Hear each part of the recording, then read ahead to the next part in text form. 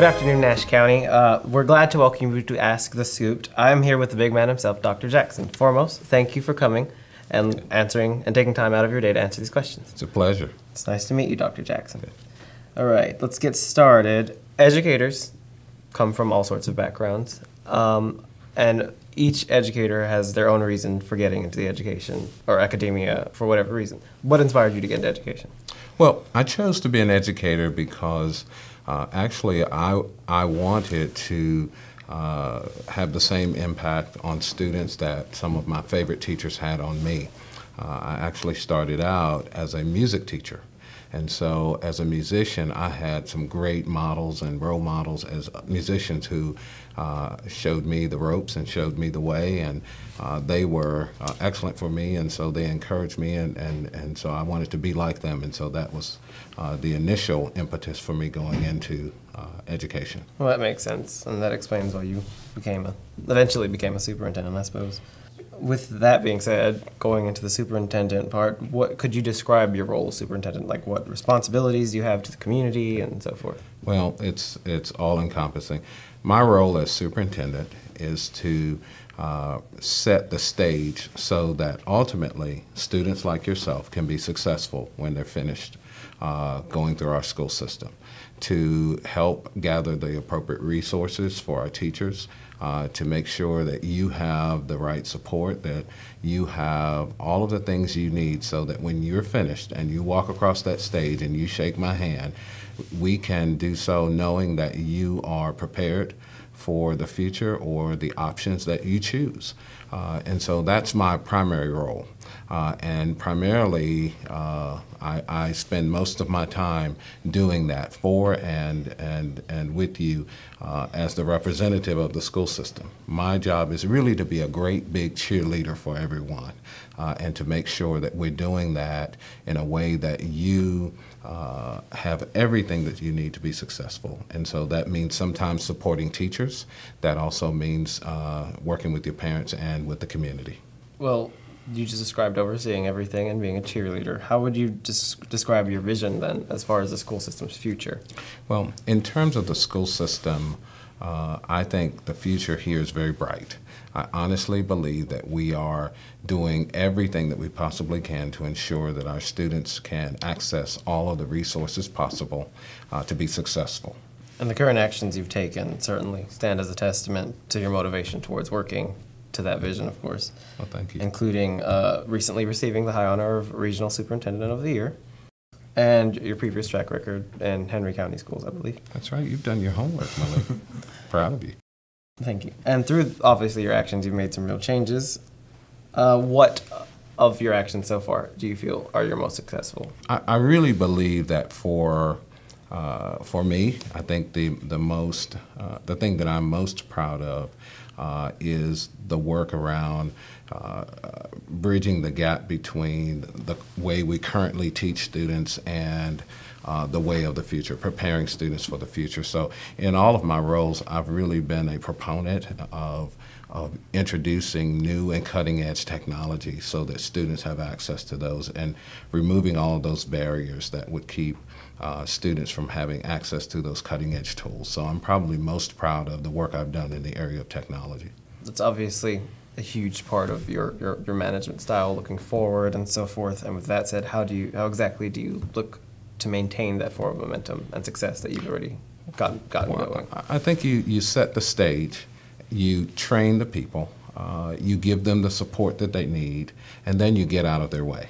And then you allow them to grow and to capture that excitement, and then to forge forward to realize the possibilities that are out there. I love when we're able to just set the stage and then stand back and watch people just do amazing things. Watch our teachers do amazing things in their classrooms, and watch our students do amazing things with the tools that they gather from that excellent instruction. So I just enjoy that and making sure that we're moving forward constantly and challenging every single day the status quo. We've got to do something different every single day is my mantra to our staff.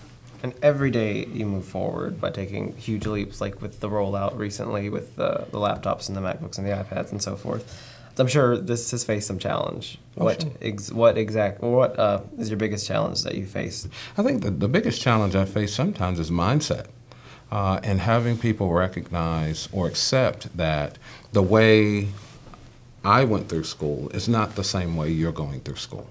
Having the community understand and recognize clearly that schools have changed, the way students learn,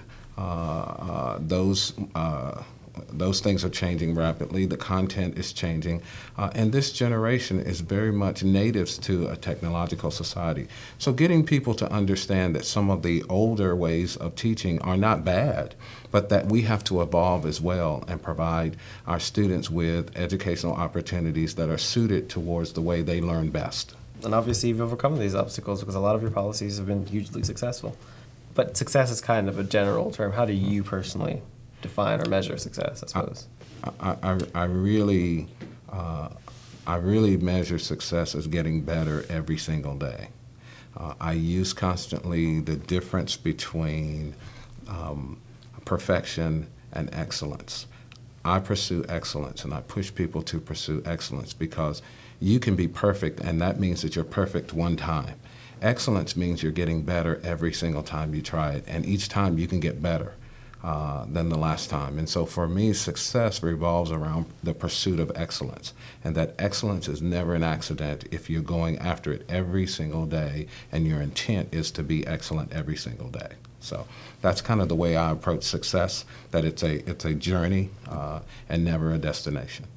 With those standards, obviously you're a very successful man. What exactly inspired the new slogan?